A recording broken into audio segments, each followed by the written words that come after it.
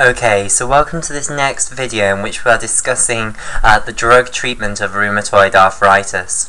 Okay, so we're currently in the process of discussing the pathogenesis of rheumatoid arthritis. So we've seen now how we are going to initiate adaptive immune response after adaptive immune response against these citrullinated protein autoantigens which are present within the synovium. And this is going to occur once you have had that initial synovitis. And one of the things that this is going to result in is it's going to result in antibodies being produced against these new citrullinated proteins in the synovium. Okay, so we might have lost immune tolerance against these autoantigens. It could have happened years before. However, because they were hidden away in the synovial joints, they were protected from the adaptive immune response. But once you've got this acute inflammatory response occurring within the synovium, then dendritic cells are going to start presenting those antigen fragments to T cells, and you're going to get the kick-starting of an adaptive immune response against them. Okay, however, what we're now going to turn our attention to is how these T helper 17 cells are going to do other things other than just give T cell help to B cells. And I did say that this pathway here is still controversial. We know that B cells do get activated, but whether they're being activated by T helper 17 cells or not is controversial, although we do know that T helper 17 cells can help B cells, and we also know that T helper 1 and T helper 2 cells are very low in rheumatoid arthritis. Okay, so we're now going to turn our attention to the other thing that T helper 17 cells are going to do. So basically, these T helper 17 cells that you've produced, they accumulate in the synovium. Okay, so you're going to get loads of T helper 17 cells in the synovium, and they're also going to be within the synovial fluid because, of course, they overflow into the synovial fluid. And they produce certain cytokines. Okay, so what are the important cytokines that T helper 17 cells produce? Well, there are three major ones that they produce. Firstly, they produce interleukin-1 and tumor necrosis factor alpha, just like the sentinel cells did in the original setting off of the synovitis. Okay, so these two are then going to cause type 2 activation of endothelial cells, and they're going to contribute to the propagation of the synovitis. But these T helper 17 cells are also going to start producing something new, interleukin-17, and whether you put a dash there after the IL and the number is really up to you. It doesn't make much difference. Okay, so they're also going to start producing this interleukin-17. Okay, now these three cytokines are therefore going to go up in the interstitial fluid of the synovium and also in the synovial fluid. Now what they do is they activate cells that make up the synovial membrane and also cells that are actually within the synovial fluid to produce two other molecules. Okay, so they're going to act on cells within the synovial joint, okay, that mainly are in the synovium, but some will actually be within the synovial fluid. And they're going to activate these cells within the synovial joint to produce two other cytokines. Now, what are these two cytokines that these cells within the synovial joint are going to produce? Well, one is macrophage colony stimulating factor, which is often abbreviated to MCSF. So in full, this stands for macrophage, that's the M, and then the CSF does not stand for cerebrospinal fluid, but instead stands for colony, that's the C, stimulating, that's the S, and then factor, that's the F. Okay, so these cells within the synovial joint are going to start producing macrophage colony stimulating factor, and then the other thing they're going to produce is something known as rank L, okay? And this stands for the receptor activator of nuclear factor kappa B ligand.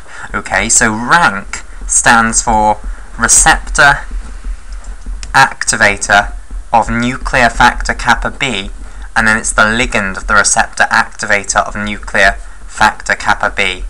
Okay, so rank is the receptor that this is going to act on, and this is the ligand for that receptor. So receptor activator of nuclear factor kappa B, and then ligand.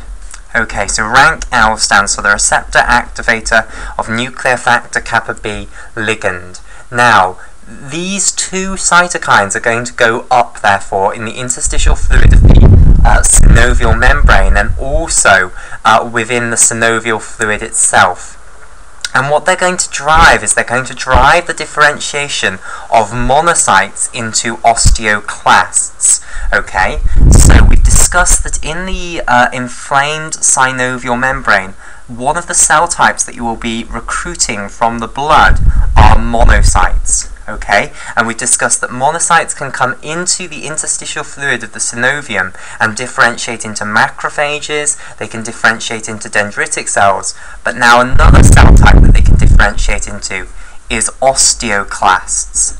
And they will differentiate into osteoclasts because of the presence of this macrophage colony stimulating factor and this receptor activator of nuclear factor kappa B ligand. Okay, so basically, macrophage colony stimulating factor triggers the first part of the differentiation of monocytes into osteoclasts. So we can divide this process into two halves. The first half is stimulated by macrophage colony stimulating factor, and the second half of the differentiation process is going to be stimulated by the receptor activator of nuclear factor kappa B. And on the surface of the monocytes, you have receptors for both of these cytokines. You have a receptor for macrophage colony stimulating factor called the macrophage colony stimulating factor receptor, and you have a receptor for the receptor activator of nuclear factor kappa B ligand, which is just the receptor activator of nuclear factor kappa B, rank. Okay, so MCSF will act on the MCSFRs on the surface of the monocytes and trigger the first half of the differentiation process. Then the receptor activator of nuclear factor kappa B ligand will act on the receptor activator of nuclear factor kappa B and on the surface of the monocytes, and that will trigger the second half of the differentiation. So you get monocytes differentiating into osteoclasts, and this is occurring within the synovium. Okay, now what's the significance of this? Well, osteoclasts, basically those break down bone tissue. Okay, now where is the bone tissue actually going to get broken down? Well, let me draw a synovial joint, and then we can discuss where the osteoclasts are actually going to break down the bone tissue. So, here are the two terminal ends of the bones, and we know that they are covered by a layer of hyaline cartilage. Okay, so here is the hyaline cartilage. You then have the synovial membrane on top of this, with the fibrous membrane outside of that making up the joint capsule. Okay, so there are the two layers of the joint capsule. So again, on this side you have the synovial membrane, which is close to the lumen of the articular cavity.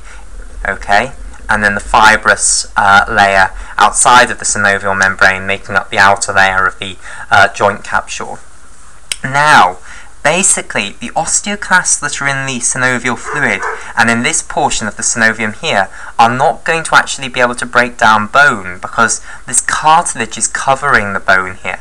So it's going to be the osteoclasts that are in this portion of the synovium here, and this portion of the synovium here, and this portion of the synovium here, and this portion of the synovium here that are actually going to see bone.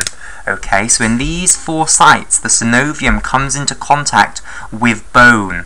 Okay, and here, the osteoclasts which are present here will start degrading bone, so you will get cracks into the bone like so. Okay, where the osteoclasts have spread through and started resorbing the bone, basically. Okay, and what will then follow is you'll get loads of inflammatory tissue filling in this gap, because of course the inflammatory response, the synovitis, is still continuing, so inflammatory tissue will replace the bone in this crack, basically, and this inflammatory tissue that you have infiltrating into the bone is what's known as pannus.